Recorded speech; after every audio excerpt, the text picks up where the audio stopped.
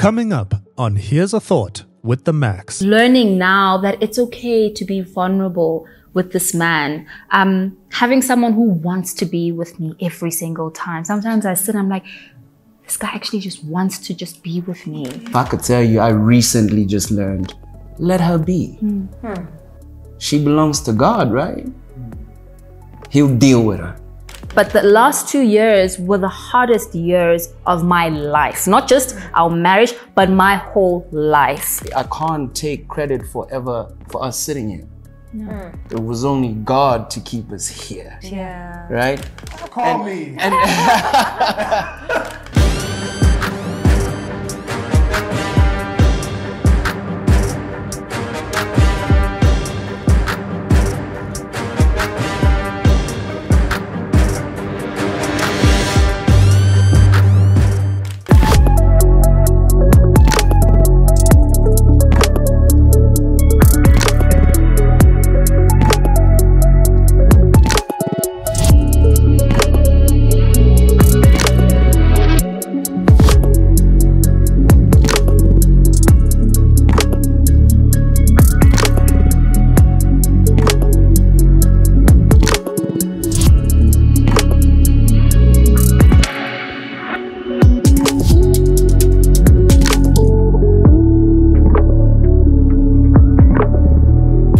Hello, Dream Team. Welcome back to our podcast. What's going on, ladies and gentlemen, boys and girls, beautiful people, Dream Team? Welcome to another exciting installment of Here's a Thought with the Makhs. My name is Lerato Macheta. And I am Phetola Makhs. Did I tell you how stunning you look today? Oh Thank my you, babe. gosh, stop Thank it. you. I like it. Guys, can I have a choice, guys? Unale choice. But we also have people banning choice in the house, Yes. guys. I'm so excited about this next couple. I really love their dynamic. Yeah.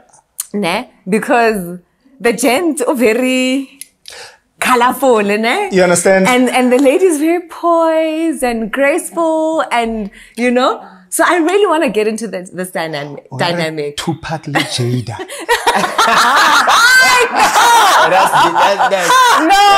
Recently, an example. No. Guys in the house, She dancing with Tupac or something like that. we have the beautiful Kabelo Mohale and Mogale Mohale. Come on, make some noise, somebody. We have Welcome, guys. Micah's parents in the house. Yes. Yeah. My goodness. Oh, Did I my tell you how stunning you guys You guys are? My look goodness. amazing. Thank you. And then that's Aish, wait till you. Y'all seeing yourselves? I mean, it's just, I can see you guys in high school. Oh, in high school was different. Hey. Why? No, we are still good looking. But You know what I mean? But what? You But moved glory what? to glory. yeah. Oh, come High school on. was different. Yeah. And I was not this one. Old things have passed away. Yes, and that's Behold, I will do Yeah. anew. Come on. You guys look great. Thank you so much for joining us. Yeah, thank you. Thank Yeah. you so much. So guys, I'm really interested in, you've done these interviews before, right? Where some of us know how you met, but for those who don't know, we just want to speak briefly about how you met. And like I said, I also want to tap into the dynamic of your personalities, right? Because even with us, people say, well, Lerato is strict. And I'm very like, I'm just like, dude, it's not that deep. She you calls know? me principal. Like, fundi, simuruta. I'm just like, yo, Pastor Mike. Did you see when they say he's serious, he went, So I really just want to talk about how you met and what attracted you to each other, and just also explore the dynamic of your different personalities and how you guys make it work. you won't go for it? No problem. So we met in high school, obviously. Yeah. Well, it's not obvious because not everyone knows, but we met in high school. He was new.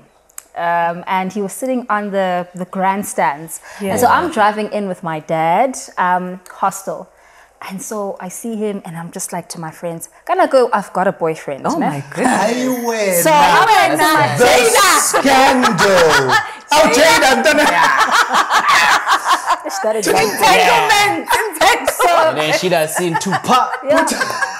So I'm driving in with my dad, and I'm sitting in the back seat, and I'm just like to my friends, listen to what she called me. Like fresh meat. Oh, like, wow. Right? I won't forget. I look and I'm like, fresh meat, he's looking good. Even when my dad drops me off, I say, bye dad, do everything, gives me money, whatever. I go upstairs, I drop my bags down, and then I'm like, Ibile, he's sitting next to my boyfriend's friend. So I can like go there and say, hey, and then introduce myself. There's an excuse, right?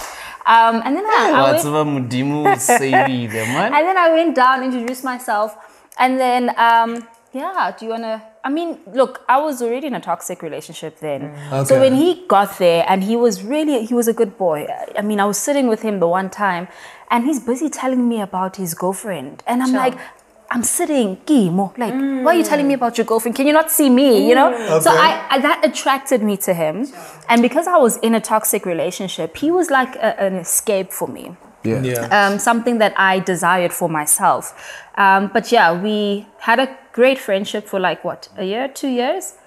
Before we started dating. Yeah. I mean, I didn't know that he was sitting on the grandstands. Maybe you can tell that story. He was sitting on the grandstands when I arrived. So when her dad drove in with her, I saw her in the car, and as she said, I was sitting next to the boyfriend's friend. And the boyfriend was actually just a meter or two from me. Yeah. So she drives past. I'm like, damn. Who was that? First of all, what just happened? And I ain't even seen her walk out the car. Okay. So I said, who's that? And then the friend of the boyfriend goes, bro, this guy's checking your girl out. Already I got enemies at school, you know? But it's funny because me and the boyfriend actually became good friends later on. Okay. Yeah, so, and then, yeah, that was, I saw Fresh Meat too. And then as time went on, I think we actually got to hang out more. And then, let's not make excuses for being a player girl. Because you had a boyfriend and you mad. Look, I was mad that I'm talking about my girlfriend. So hold on. Don't judge a book by its cover, you know what I'm saying? I'm all out here, but she's being out here. All right. So at the time that you guys now eventually want to get it together, what happens? Who actually then breaks that kind of thing to say, hey, you've got a boyfriend, I've got who pursues who, and how does that happen? No, man, the story is very long in between, but eventually I was no longer with the guy that I was with, and he was also single. He didn't even ask me out, by the way. He just told me, you're my girlfriend. My man. Yeah. You know what I'm saying? You got to claim what you got. Really? What's yours is yours, you know? I mean, why are you mad? You're married today. No, I'm not mad, but I mean, you know, he could have been I would always advise you know what's so funny? You know what's so funny, right? We always speak about how people love to they want to have a perfect story, of romance, right? Of how it started. Like, my wife also has difficulties when we speak about it. She's like, no, it didn't happen like that. It didn't really. And I'm like, no, but it just happened like that. And so you guys are dating, and in between dating, just because we did our research. But baby, before the research, I'm interested in the dynamic. When they drove in, Mohale was throwing peace signs. Yeah. And, you know, he's out here, you know. And Kabelo is I look at Kabelo and you strike me as someone who's got a very quiet strength. Yeah. You know, you're very poised, you're very elegant, you're very graceful, you know. What's that? So I just want to find out how the dynamic works. Like, is it a case of like opposites attracting, or do you sometimes find that there are difficulties that you have with each other's personalities, or do you just make it work? It's just seamless. No, it's not. There's no such thing as seamless. It's not seamless. Yeah. But I think it's only now where we are learning to embrace each other's differences. At first, we tried so hard to change one another. Wow. I didn't understand, why are you not like me? I mean, there are times where... Why am I not a man of God? Like... In a suit. Come on, that's not... Talk like... Hey, my beloved wife. I struggled. You know what? Like, sometimes we would go to church... And Mohale would rock up in shorts like King Dikau Sudilimo. You know, like he would be very funky. Hip hop dog. And I just did not understand that. But also, it was because of my immaturity in the Lord as well, right? Thinking that you had to dress a certain way. And also the people-pleasing thing that I really struggled with. So I thought he has to dress a certain type of way. It was more exterior, not the heart. So I struggled with that. And that's just like small examples. Yeah. But like now, I think we are learning to settle and enjoy one another's differences and actually draw strength from each other's differences. And I think meeting from high school already, like, we in high school. Yeah. I barely know who I am. Yeah. She barely knows who she is. Sure. The guy I was then is not who I am today. Completely. So now, bearing in mind that you're growing together, right? And I mean, at that time, my only option or my only desire was to please her, right? Sure. So whoever I was becoming was whatever she wanted. Ooh. And then as the years go by, now I realize I'm tired of being what you want. Oh. I'm trying to figure out me. And who God says I am, and I'm trying to unveil and find out who is this guy. And now I'm in a position in my life where it's like, I love this guy, right? And I know this guy, and I do know that tomorrow this guy is not today's guy. So learning to also apply that to her, to say she's not that little girl who used to arch her back and walk all over that school so that the boys could see her. And now she's a woman who walks in integrity and carries herself in a different way. And tomorrow she's not who she is right now. Sure. So, yeah. And that's making room for us to evolve in the marriage and be okay with learning the version of ourselves that we've evolved in within the context of, because we've been together for so long. And I've learned that we change more than we actually are aware that we do. The person I am when I walked in here is not the person I am right now because of my interactions and exposures to different peoples and different personalities and different knowledge, information. So now I'm so different from a minute ago. Sure. And so when we learn that and realizing that, also I can't change her. You don't want to change her. I don't want to change her, but when you're growing up so close together and throughout your 20s, you're growing, all you're thinking about is, why is she not doing that? And if I could tell you, I recently just learned, let her be. She belongs to God, right? He'll deal with her. Sure. Wow. Well, that's all we have for today. That was another riveting story. Yeah, that was great. No, I'm interested to know. Thank you for that. Gosh, wow. This went there much sooner than I thought. So you already know the phone call, though. let me ask you a question. Yeah. What is it that leads you back to each other? Ooh. So, high school. You're dating. You're not dating. You're dating. You're not dating, right? You guys get married, you fall out, you whatever. What leads you back to each other? I think for me, my answer, Kabelo then and Kabelo now is different. At first, what led me back to him all the time was because he was the only thing I knew that was safe for me, apart from family. So I got so used to being with Mogale that I just could not see myself with someone else. So I got used to him in to some extent in an unhealthy way. But now I've grown and I cannot lie to you. It's so simple. I know maybe there's a bigger answer people are expecting. Yours is right. But for me, it's when I went into the marriage with Mogale, I needed confirmation from the Lord that this is the man I can be with. And it was very important knowing the purpose that God has on my life. I had to know, is this the man you want me to be with? I couldn't just guess it for me personally. And so what keeps me going back to Mogale is the yes I got from God.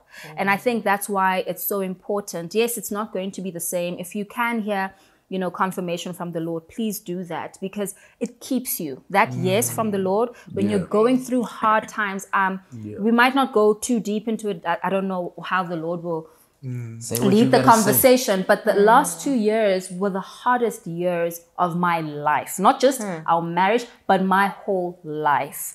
And it is because of the marriage, right?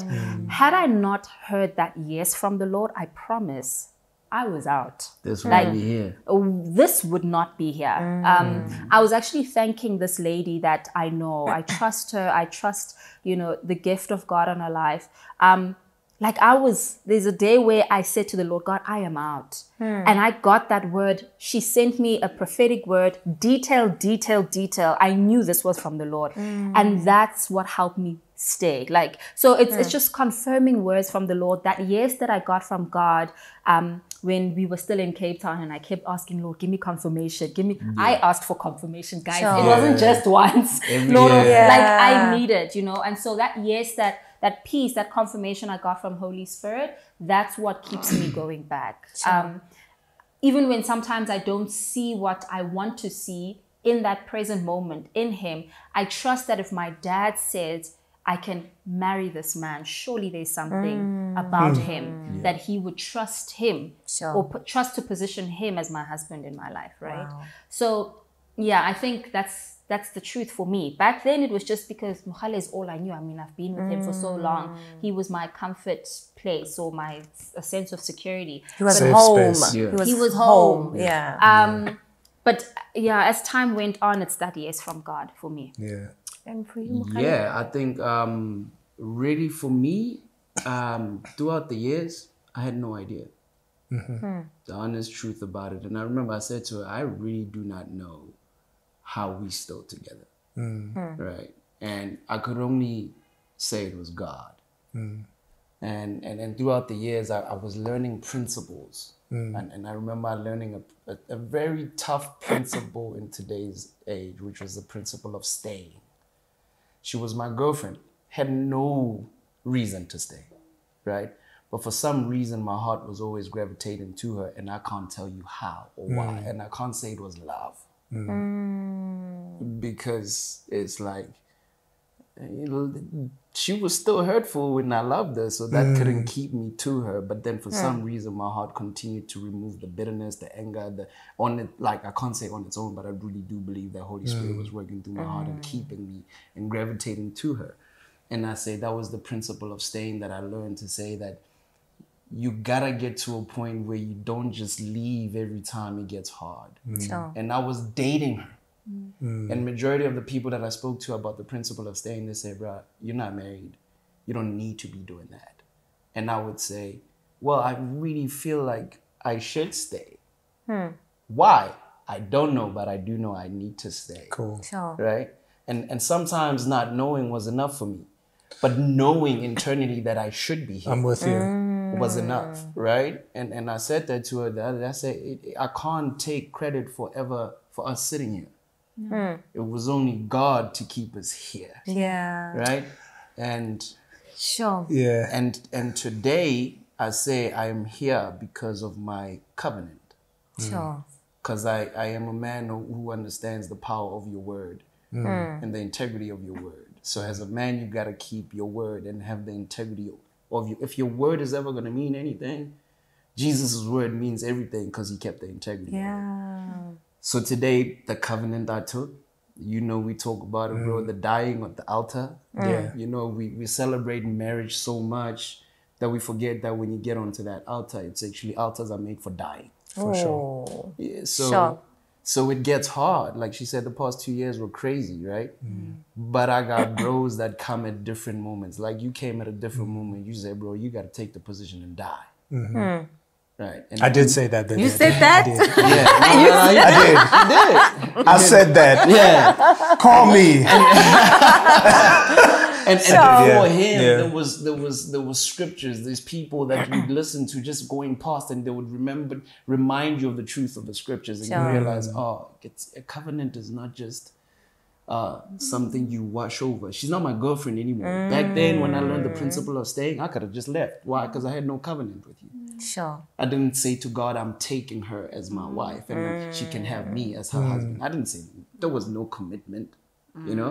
So now that there is, I'd rather die daily. And I said this to her the other day. I said, I'd rather die and be with you than to die outside of our covenant. Wow. And that death is more painful. Sure. Yes. So, I don't want to make this about us, right? Make it about you. But what Kabelo said, well, I'll touch on what you both said individually.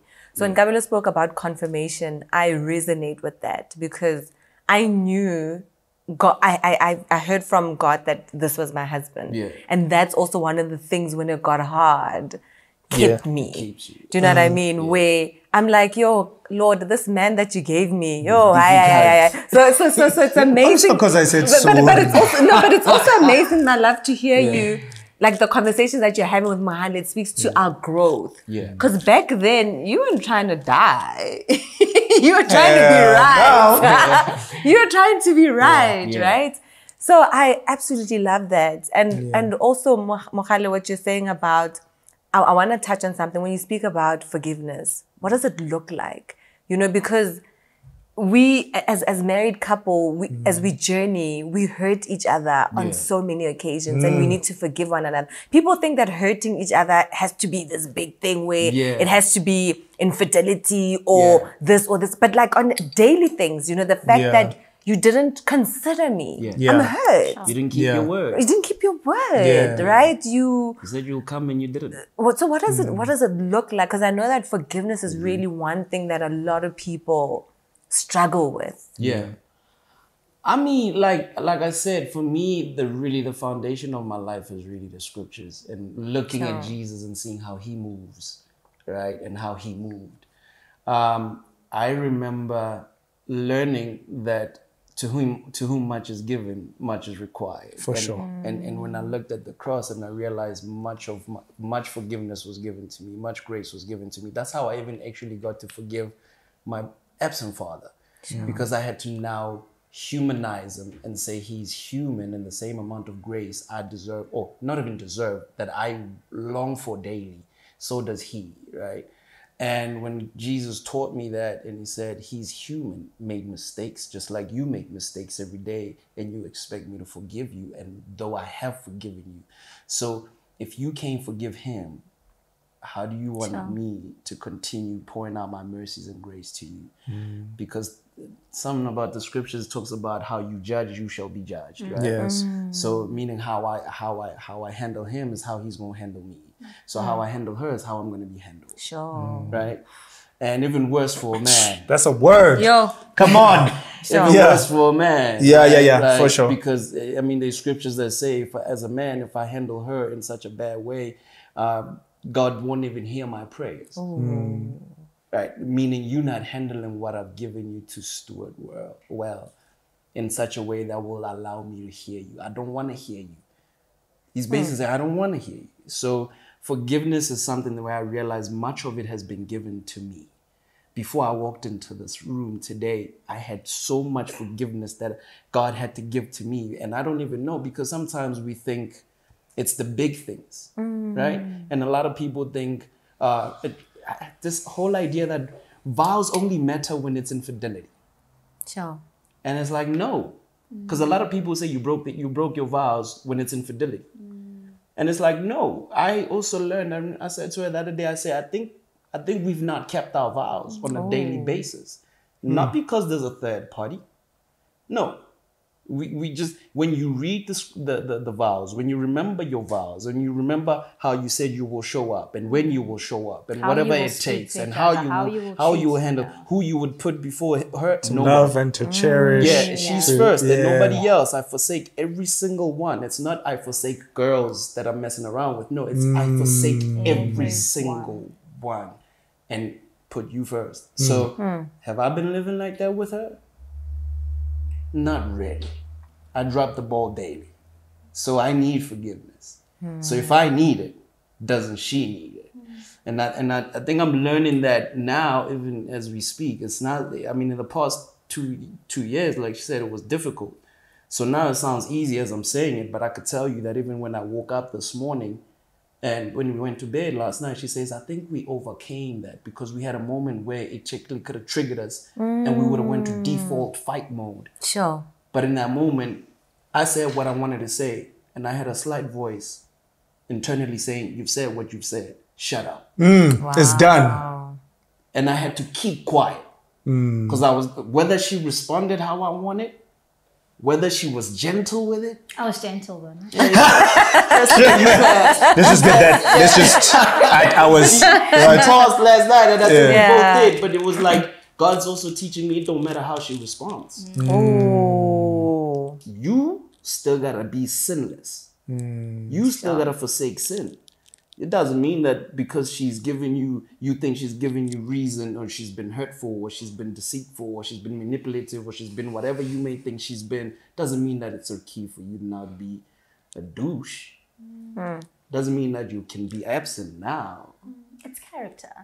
You know, yeah. I'm saying it's character. Even with the Lord, one thing I learned recently is He doesn't give the things, how he is and who He is and how He behaves with us is not based, it's not a response. It's not based on what we do. It's His character. It's who He is. And so if He's the one who we look to, then we need to get to a place where I don't respond to Mohale because of what he does. Or I don't respond to Mohale in a certain way because of what he does. It should be, this is who I am.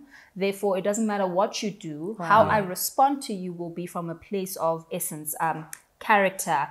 This is who I am and this is who I choose to be. I'm not going to compromise who I am because of how you're acting or how you're responding to me. I'm going to keep at it. It's not easy. It's easier said than done. But that's where we need to get to. This is who I am. Okay, act funny today. Okay, it's getting to me, but I'm not going to allow myself to go a bit lower than who I am just because you're treating me a certain way. It's not an easy thing. See, no, I don't even. So forget the notes. Forget the notes. So what? Yeah. So given everything that you're saying, what do you know to be true about yourself that was really difficult to swallow? I'm gonna let you go there. You gotta go first. Now you gotta go first. While you think about it. I know, but I want to hear what she thinks of her. So while you're thinking about it, let me just try to unpack it a little bit. So here you are in a place where you're saying, you know what? At the end of the day, me loving my wife is a commandment and it's not circumstantial, right? It's not based on how respected I feel. It's not based on how honored I feel. It's not circumstantial. It's a commandment. Love your wives as Christ loved the church. And we've spoken about this, right? So I have to make a conscious decision to die to self every single day. I need to lay down my life for my wife. But there are those things that I've just learned about myself that I have to lay down. And I'm like, what are those things that you know about yourself that's difficult to lay at the altar and be like, I just give a little hint and then she gotta go, right? I think the one thing I've learned is that I've developed a bad mouth. A terrible mouth. Because you're smart. Besides being smart, I could talk you down. You're slick. You're slick with it. But here's what I learned where I developed it. In the past 2 years, going back and forth with each other, me trying to prove my masculinity now, to say, and to a point where I've never led the household and I don't lead from a point of proving masculinity. Because I'm not trying to dominate her. I'm trying to have us dominate. So I need her to move with me and not move under me like she's lower than she's beside me. So in the past 2 years of being hurt so many times and continuously saying something and not being heard, and I know a lot of men don't feel heard, right? I developed a bad mouth. I said, all right, cool. You gonna treat me like that? I'm gonna talk you down like this because I knew she valued words. And you value words, right? I value behavior and actions. You tell me you love me and you act contradictory from loving me, your words don't carry weight, right? Sure. But you care when I talk a certain way, right? All right, I'll show you. So I developed a bad mouth to a point where I remember I was in traffic driving and I had a bad mouth in traffic with other drivers. And something said, you're going to die with your mouth. Sure. Because I knew that I could talk so gangster. And I remember God saying, you talk so gangster. I wonder what's going to happen if you meet a real gangster. Right? You're not a gangster. You like hip hop. Oh, hip hop, dog. That doesn't make you a gangster. You're not gangster. You will die, right? Because I could smack talk. Who you think you is with your yellow-looking shirt, looking like a mustard seed that fell off the ground that can't grow no seed.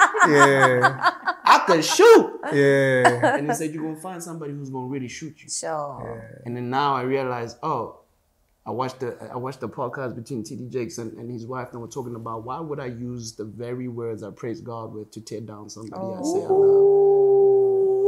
Right? And I may feel like I have the right to, but it doesn't help because now I'm rebuilding all that I've torn down as we speak. That you tore down. That I tore You down. gotta rebuild it. Yeah. So I have to rebuild it. And now I also have to learn to be patient when I say, baby, I love you, I adore you, I need you. You are my God-given wife. And she's just like, now I have to be patient. Why?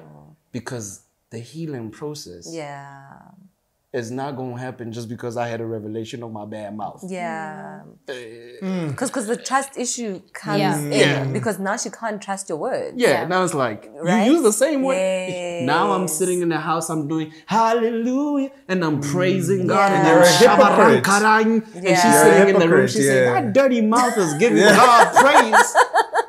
Look at her face right now. Dirty mouth. She literally moved right back into that room and she was like, that dirty mouth. Sure. Right? Because it's happened before. I'm like, Lord, like, are you serious? That same mouth. Yeah.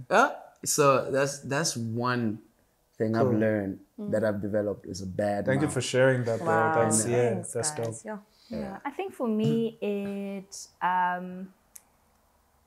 withholding and being passive aggressive. So sometimes we look at someone who, like, for example, let's say Mohale, he can come off as aggressive because he speaks and we need to sort things out now. Whereas I'm more silent. But just being silent doesn't mean I'm the better one, because I can be silent with attitude and I can be sitting and in my head I'm like, oh, that's what you're deciding to do. Okay, I will not do A, B, and C, but that doesn't make it any better. Silent aggression. Yeah, so it's being passive aggressive and withholding.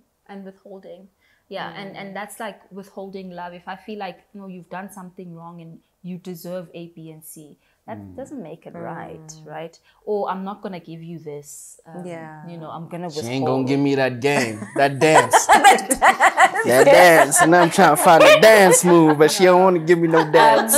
She doesn't want to teach me. Yeah, she don't want to teach me how to dance. Yeah. And then also learning. So this is how I am. I am a visionary. If I want something, I want to go get it. Like I will, but sometimes when you are that type of person outside of marriage, great. But when you get into marriage, you kind of need to understand the principles of God, the order of God, the order of marriage. Yeah. And so it's been a real struggle having an idea, seeing it in my head and saying, I'm going with it. And then just going with it without understanding, hey, this man is put here to be my covering. Yeah. But in my head, Lord, he hasn't been acting like it. So why don't you no, it's fine. I'll go do what I have to do. And that's not the right attitude to have. So I'm really learning to see him as the man God has positioned him in my life to be. I'm learning to, even when he's not behaving like it, treat him like the king he is. Treat him like, the man God sees him to be. And opening up my heart. We went to a Cape Town trip recently, and the last day was just a miracle in and of itself. Like, we went to therapy, and how we even got there, that's God. And when we sat there with that therapist, like, I can't even explain it, right? The one he told me as it is, like in my face, this is what it is that you're dealing with.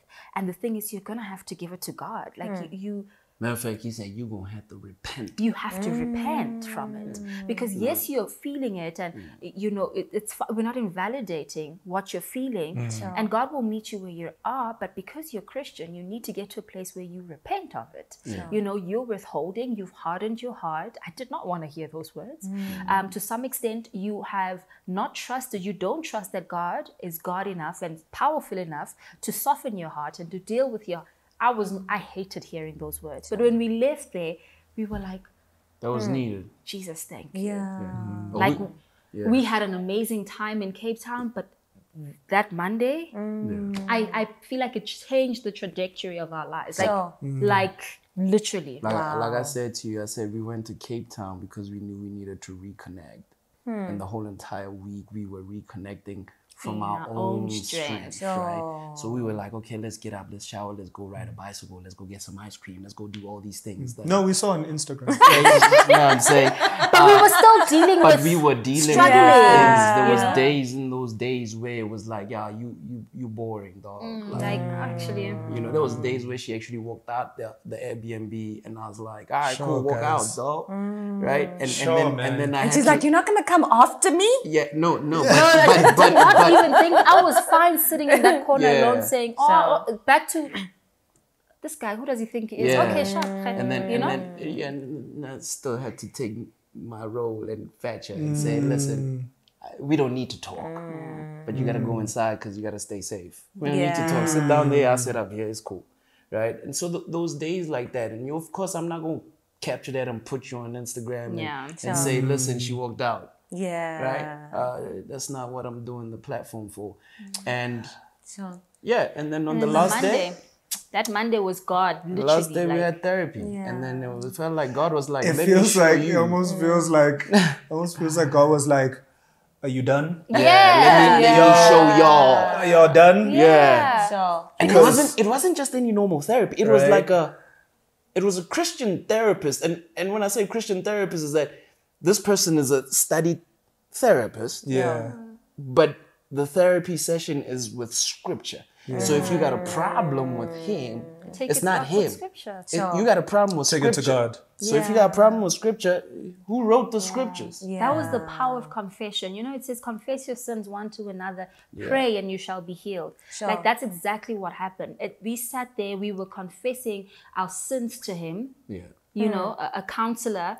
And after that, he gave us scripture. But before we left, he prayed. And that prayer, like, it's not elaborate, but it is powerful. It's almost as if we were sitting. And the thing is, it's in a hut, like not even Wendy house. It's a Wendy house. That Wendy house got we oil. We went into that Wendy house. We sat there. He listened. And it's almost as if it was just me and Mogale sitting with Holy Spirit. And we are there speaking truth. There's a point where he even said, don't be afraid. Doesn't matter. Doesn't matter how you think he's going to respond. Be honest. And there's honesty, asking important questions. What is it about him that he's doing that makes you feel unsafe? Like, and you're sitting there in your head, you're like, am I honest? Am I, back high and then but none of that happened. We were able to be honest with him. And then after that, he heard us. He didn't choose sides. He didn't make anyone feel judged. There was no judgment. There was an embrace, but there was correction. And then after that, there was a prayer. When we walked out, we literally looked at each other and were like, what was that? God did his thing. And that man will whip a Bible out and start reading the scriptures and tell you did yourself right. You repent. So, you know, how long have you guys been married for? It's only going to 3 years. But in December. So it's 3 years, right? Yeah. Congratulations, by the way. Congratulations. But I want to say, it's not only 3 years. It's 3 years.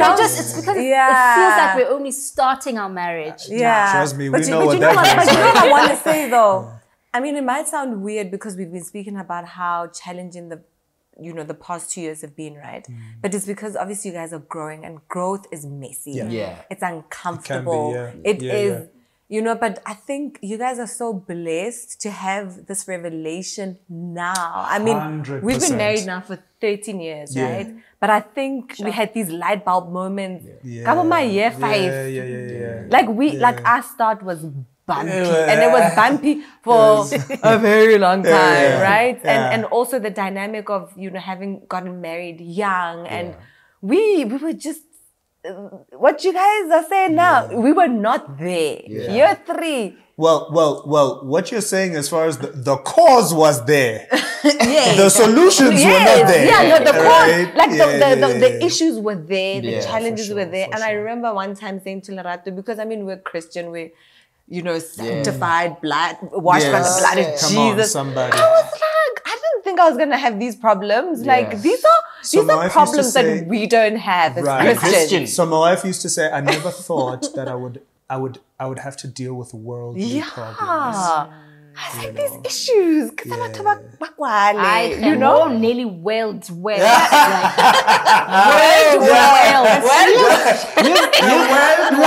the thing with that, right? Here's the thing with that. I heard something the other day. I think I shared a little bit with him. I was listening to this guy. He spoke about many of us come.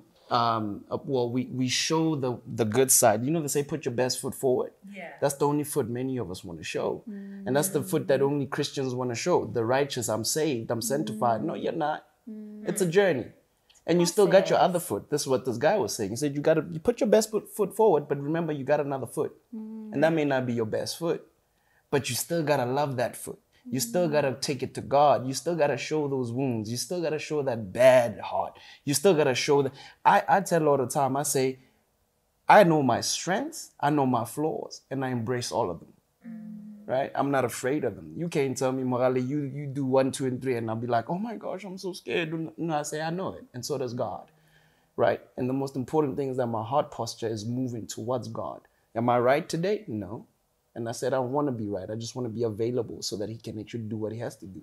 So we walk around as Christians, and that's why there's probably such a high rate of divorces in Christianity, because all we're showing is the Instagram snap. Yeah. And when I'm sitting with my bro, I can't say to him, bro, man, my wife tripping. My wife got this thing that make me do this thing. Right?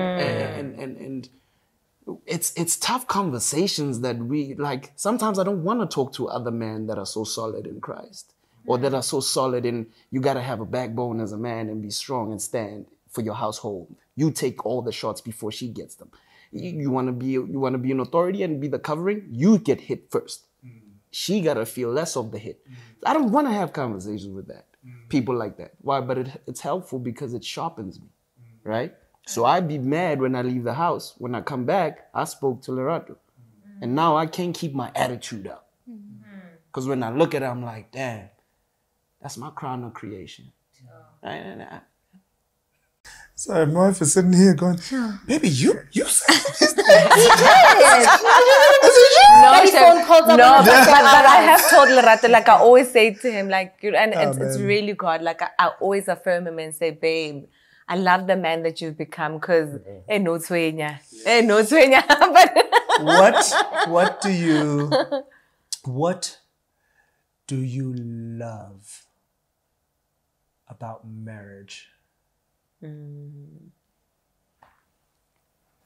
Shorty, you gotta tell me. I'm always going first. Because it's women first. No, and then you write on my answer. I don't write on no answer. Okay. What do I love about marriage? Yeah. Shall I? You can go first. Let me just have a think. You want to maybe give the number 11? I think it's really important to give people the right perspective. Yeah. What I love and really appreciate about you guys specifically today is that you told the truth. Yeah. That you were vulnerable, you were honest, and you trusted us and the community out there to say, hey guys, real talk, this is what it is, right? Yeah. But we don't ever want to walk away with leaving people with an altered view of where we actually are. Yes. So it's important to speak about these things because they're not spoken about, right? Yeah. But what we also want to do is talk about the beauty of it. Oh man, that's why I ask. Oh, what do you love about marriage? Shorty, I could go first now. I'll let you go. I wouldn't be this guy. Sure. 100%. I wouldn't be the man. 100%, bro. I wouldn't. You'd be a para. Yeah. No, but real talk. I feel you, bro. I feel you, bro. I say this, and I'm gonna let you finish, but I always say, guys, marriage is easily the hardest thing that I've ever had to do. You do marriage, and I say do intentionally, right? Because you have to actively participate. It doesn't just happen to you. You have to do marriage, right? But I wouldn't be half the man that I am today had it not been. You know, and they say when your problems are coming to comfort you, but it's the problem. You know what I'm saying? Oh, but that chiseling, that sharpening, that, you know, always needing to go away. And but go ahead. Mahale, I just want to say, I see you getting emotional, right? I want to get into that. Like, what is it about this is triggering you? Oh, and I mean, recently I sound like Oprah. No, don't worry about it. Don't worry about it. I think I wouldn't be this man. That also with what you're asking is that I wouldn't be this vulnerable and so masculine. Sure. Because I remember growing up, I actually went through some bullying and all those things. So growing up, I remember being bullied and being pushed around. There's a story I'll probably tell one day, just not now. But and then I got to NSA in grade 10, and I think for the first few months they had this thing where they actually bully the new kids. Well, they beat down. It was called a beat down. And I remember on the 7th month of me being in high school in NSA, I remember punching somebody so hard, right? And realizing, oh, I'm actually able to dominate another man, right? And also growing up, I used to be pushed around so much and I would cry, right? Or I'd run to my mom. And it was always told, yeah, you shouldn't cry. You're a man. Or, you know, the normal toxic stuff they teach us guys. Or, and even in family, like I had people that treated me a certain way that would say, oh, no, you a snitch. You always telling moms, or you always doing this, or no, you cry a lot. So I made a vow never to cry. So when I punched somebody for the first time and I enjoyed the dominance of dominating somebody and the anger that I could exude over another person and see the fear in their eyes, it messed something that was already in here. So for the rest of my many other years till now, I actually learned how to fight. I learned how to actually be aggressive. I learned how to be angry. I learned how to tell another guy, if you mess with it, I'm gonna knock your head off your neck and they're gonna have to pick it up in the ditch. That's the language I had, right? And I remember in these past 2 years saying, Lord, I wish I could cry. Sure. Because I never knew how to cry anymore. That's the vow I made. It's an inner vow. I couldn't cry. Even when I knew, tears are the most relieving. Like they're the most healing things in some situations. And I couldn't. And I would be like, Lord, I know if I cried it'll go away. And I couldn't. And then for the past few months, something was unlocked. And it's not, I don't want people to think as a man, you just need to cry at all times. No, that's not what I'm saying. But I'm saying as a man, there's things that you need to be cried and moved by. There's situations where you should be able to express it in a form of tears. And for me, there's certain things that move me. And I'm so excited. Like when this happens for me, you don't know how much of a miracle it is, because it's healing that anger. It's healing that idea that I need to dominate my brother. It's healing the idea that I need to walk around with my chest up to be a masculine man. No, that's toxic. I like I said, I tell men I love you, bro. Like I genuinely love you and I genuinely see you, right? That's the most masculine thing you could do as a man, because you're encouraging another man. And the thing is that as men, we hardly ever even get told we love. You're like, I love you, right? And I've learned masculinity can only breed masculinity. Femininity can never breed masculinity. Like, I was raised by a woman, amazing woman, but they could never feed that masculine side of me that only a man could. So now that I could cry, I'm more in touch with my emotions. And I don't cry over everything, don't get me wrong. But I do cry, especially when I see another man. It's even more, I cry more over a man than I do over a woman, right? Because I don't understand femininity to that level. But when I see another man go through something and I could say, I wouldn't be this man, it's because I know what it took and I know what it does and I know who I am right now and I know the strength in who I am right now. And the strength lies in the vulnerability. And like we were saying the other day, honesty is the foundation of vulnerability, and being honest enough to say, baby, I'm scared. I don't know how we're going to do that. God's going to have to come through, make a way. Or baby, I don't know if I have the strength or the wisdom to raise this boy up in such a way that he'll be a healthy man and never needs therapy for the rest of his life. It's like those are strengths. And I feel them, right? Do I cry every day? No. If you cry every day as a man, maybe you need to go and check it out. Right? And in a good way. Not in a demeaning way. Yeah. You need to check it out. And I said to her the other day, I said, I can't cry as much as you cry. Because these moments as a man where I need to stand and pull my socks up. And when you cry, I got to give you a shoulder to cry. Right? And then these moments where I break down. Yeah. Because it's hard. Yeah. You know? And I think we would have less men going crazy and losing their minds if they knew how to cry. Yeah. So that's why. Sure. Wow. That's beautiful, bro. Woo! What do you love about marriage? What do you love about marriage? Sure. I think, you know, having someone who I can be naked with and Oh, that powder of yours is going off. Having someone who I can be bare before, someone, and this was very difficult, right? To be fully vulnerable with Mogale. That was one of the most difficult. In fact, just to be vulnerable as a person, I realized that I was an open person, very welcoming. But when I had to learn, you're not the most vulnerable person, that was very difficult. And so learning now that it's okay to be vulnerable with this man, having someone who wants to be with me every single time. Sometimes I sit and I'm like, this guy actually just wants to just be with me. He really likes me. He really likes me.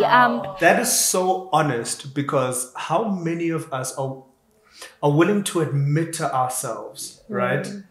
Without feeling like a weakness, like, I like being liked, right? And sometimes, is it, okay, this is more of a question. Is it sometimes that it's a trauma that we have, right? That we're not willing to be vulnerable to that feeling completely. Like, no, I like being liked, and you really like me, and this is good. It feels good, right? Yeah, I think that seeing Mogale really Mogale doesn't mind spending time with me every day, like being around me all the time. Yeah. He never okay, right now, sometimes when I load okay, space. No, but it's never. But he doesn't mind being. He doesn't mind being around me all the time. But that triggered something in me, because I didn't understand, why does he want to be around me? Like, what is it about me? Like. You know, and that showed me that I never really believed that people could love me just for me. So I had to take that up with the Lord. But yeah, just to bring it back, I love the fact that my marriage is allowing me to tap into parts of me I never knew existed. Yeah. So it's almost similar to what you were saying about you would have never been the person you are today if it wasn't for marriage. I'm learning things about myself.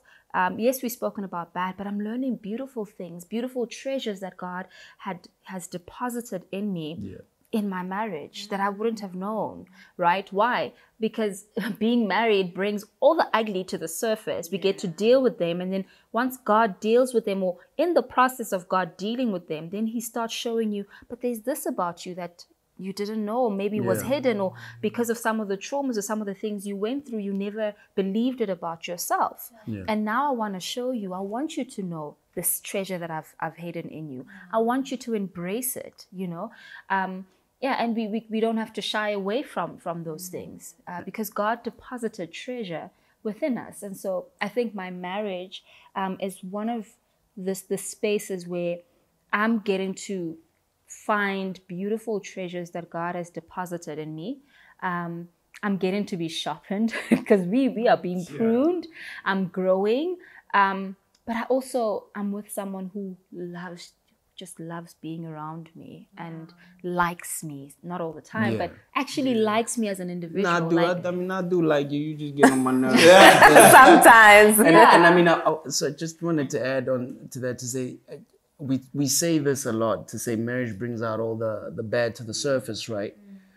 But bringing it to the surface means there's something underneath it, right? And if you don't want to deal with the surface, you might forget that there's depth under the surface. So sometimes it's just, that's why I say my strengths, my weaknesses, I embrace both. She brings out the ugly to the surface, but I still acknowledge that there's something beautiful underneath. Yeah, it's like a diamond. If it doesn't go through the fire, you never get to find out that it's a diamond. A lot of people just get stuck on the surface, and you protect the surface so much. And it's like, so I wanna, before we're wrapping up now, we could have guys have to come back for part 2 because we had a 15-minute conversation now offline about leadership. We have to have that conversation. But before we wrap up, I want to speak about you guys are parents to a beautiful baby boy, Micah. I think that's such a beautiful name. Thanks to mommy. Yeah.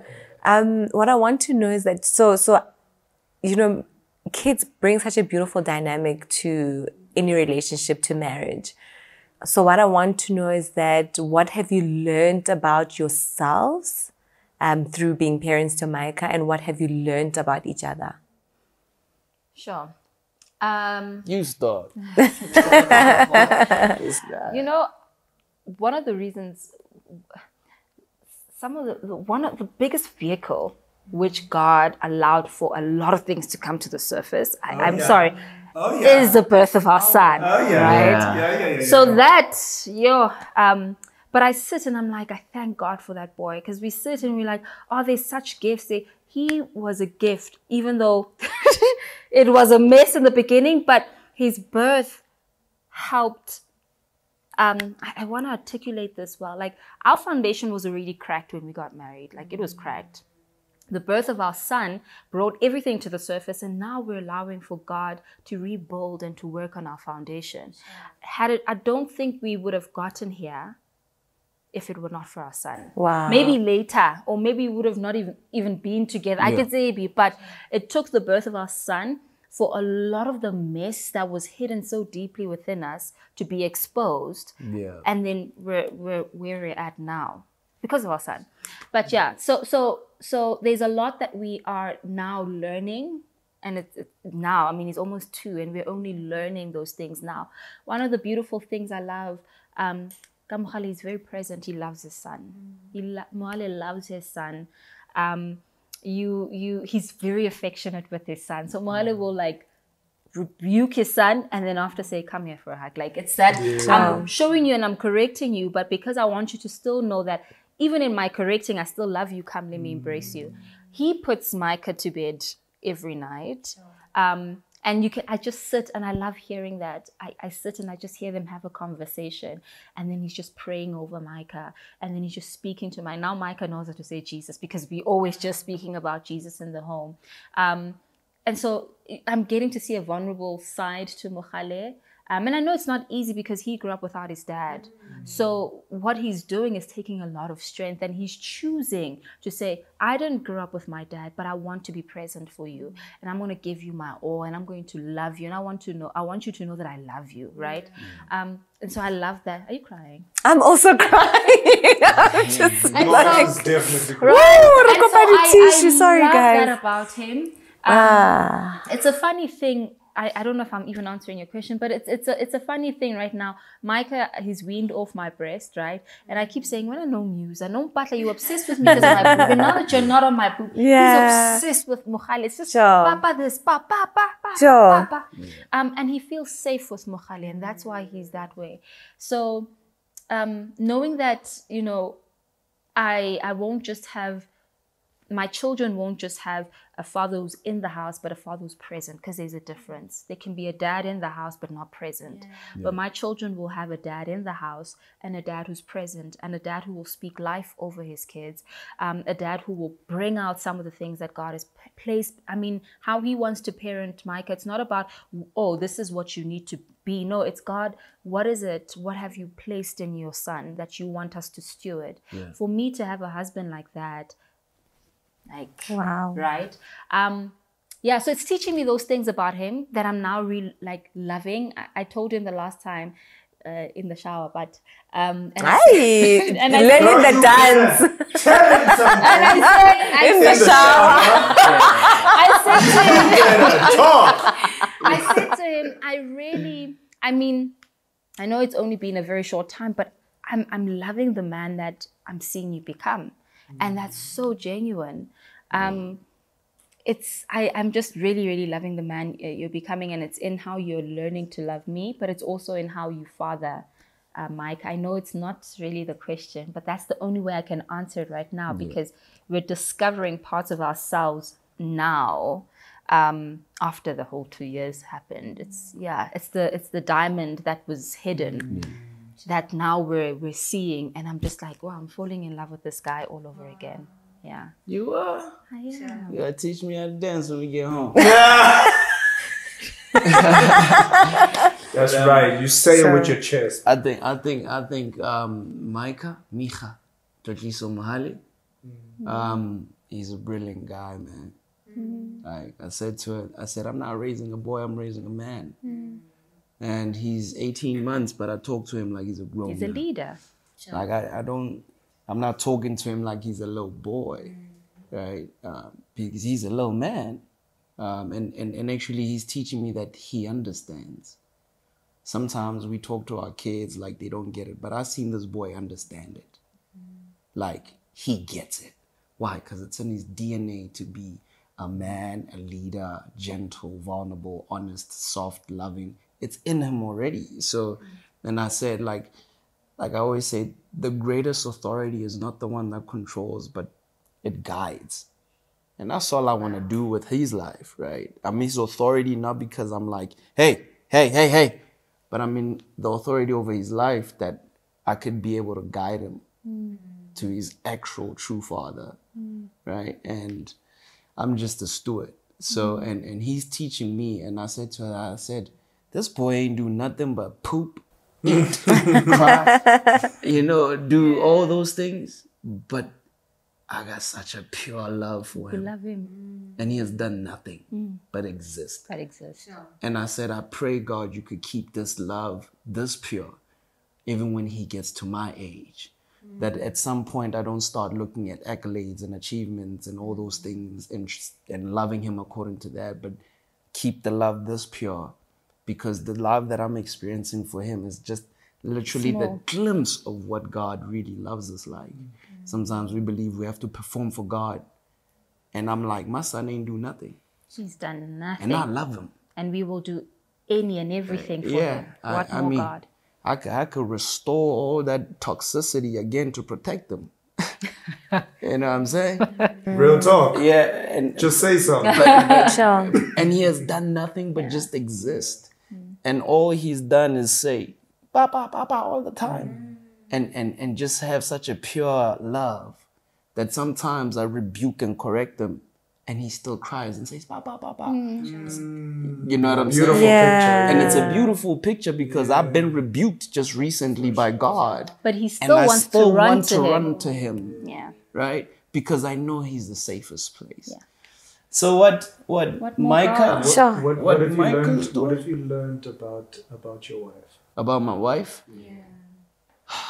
Through parenthood. Through parenthood, I could give you the romanticized side of it. Or I could give you a part where I'm healing and we're healing too. The romanticized part of it is that I can't do it without her. Right? And I do not want to have children with no other woman. Like, I'm good here. Right? That's it's not just romanticized, but that's true. I don't want to have any children with any other woman. I want to be with her, and I love the fact that she's the mother of my child, and I wouldn't do it with anybody else. The healing process of it is that I'm learning to adore her again, because there has been so much hurt, right, and so much overlooking of little efforts and those things that she does. Like I said to her the other day, I said, I had your coffee this morning. Oh my gosh, I actually realized I enjoyed your coffee so much. And I'm like, I've been doing it the same way. And she's been doing it for a while. Right? Sure. She's been doing it for a while. And I realize sometimes you miss the most beautiful things, and you don't appreciate the most beautiful things about your spouse because there's so much hurt that's covering it. The one thing I could tell you is that she is a brilliant mother, right? And I've never had to assert or have to be like, nope, in this household we raise kids like this, because she's just been aligned, and I've been aligned. So I let her be her. I let her be a mother. A mother. Yeah. You let her be a mother. I let her She be a lets you mother a father. because and she lets me be a father, because at the same time I'm not a woman.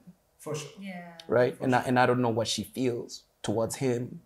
You know, I don't know how to express You couldn't possibly. femininity. And you don't know what he needs from her. Right? Yeah. So that's why the only time that I'd say, hey, baby, hold on, is if she taps into being Your territory. Right. I get that. Yeah, when you tap yeah. into being a father, that's when I say, but you don't have the sex that I The have. stuff. At times he's so like strict with Mike, and I'm like, why do you have to? But then he's like, I promise, I know why I'm doing that.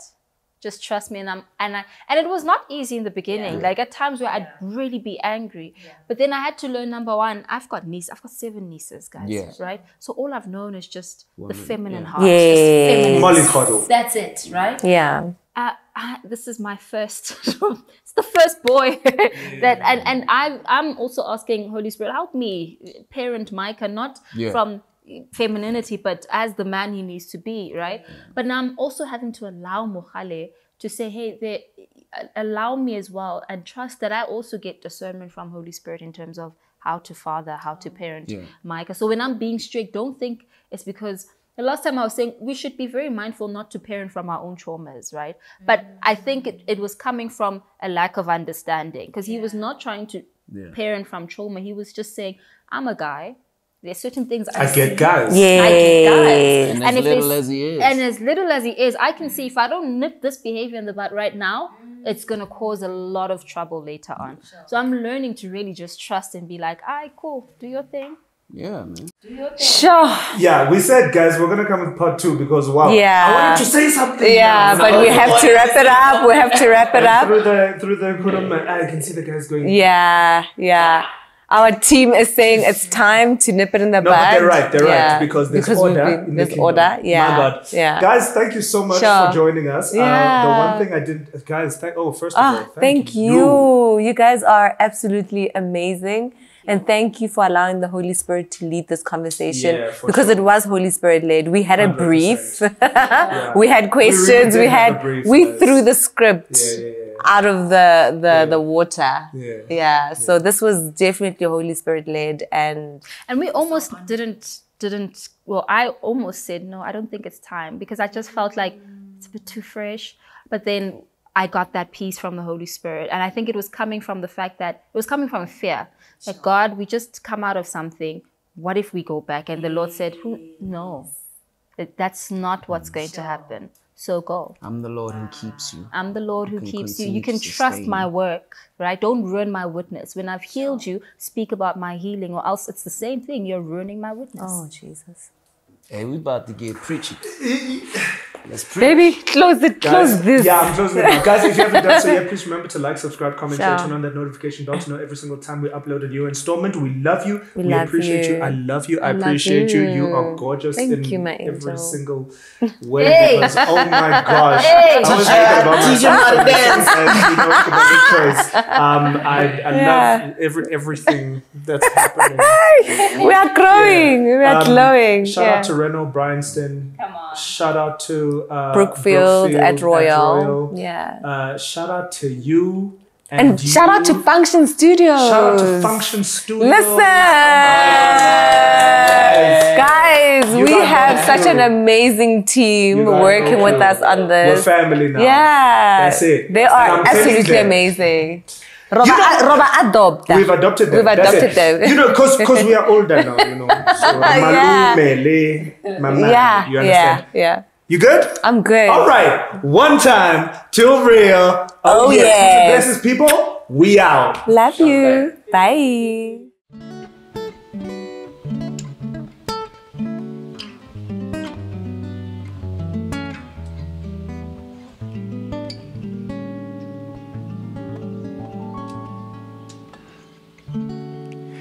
I love the Lord. He heard my cry and pitied every groan. Long as I live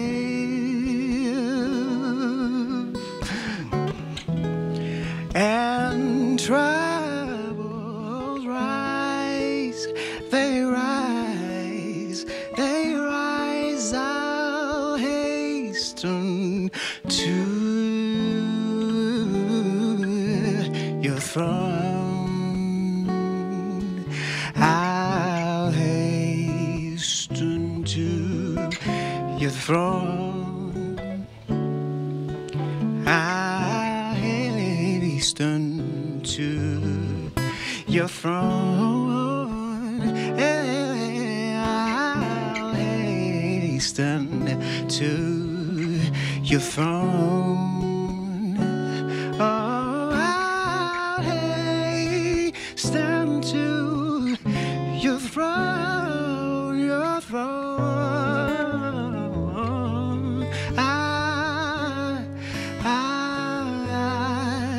Da da da da da da da da.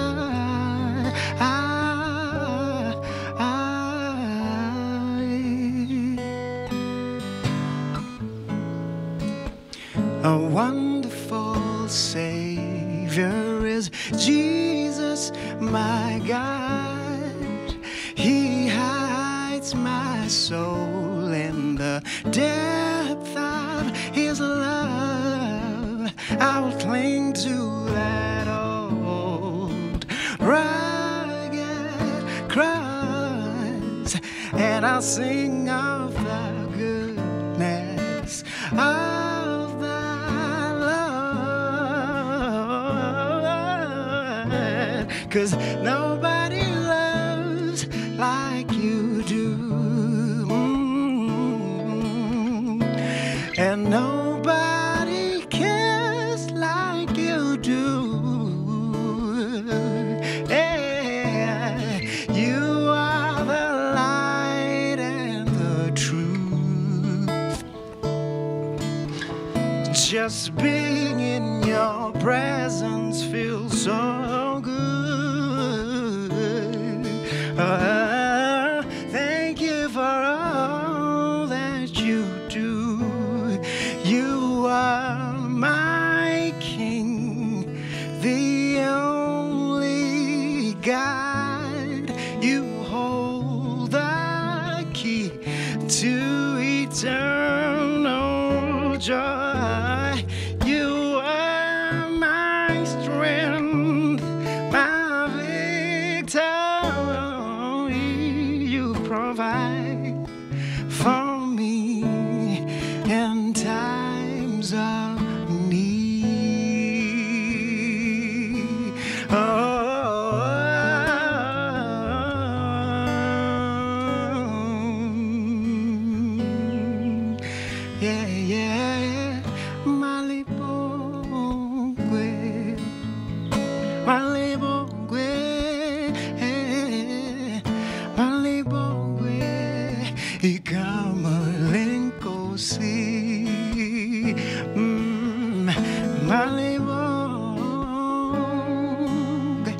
Malibongwe, Malibongwe, Ikamalenkosi, oh yeah, Malibongwe, Malibongwe, Malibongwe, Ikamalenkosi, Malibongwe, Malibongwe, Malibongwe, Malibongwe, Ikamalenkosi, oh, Malibongwe, Ikamalenkosi, Malibongwe, Ikamalenkosi, oh, Malibongwe, Ikamalenkosi, falling in love with Jesus, oh, falling in love with Jesus, oh, I'm falling in love with Jesus was the best thing I've ever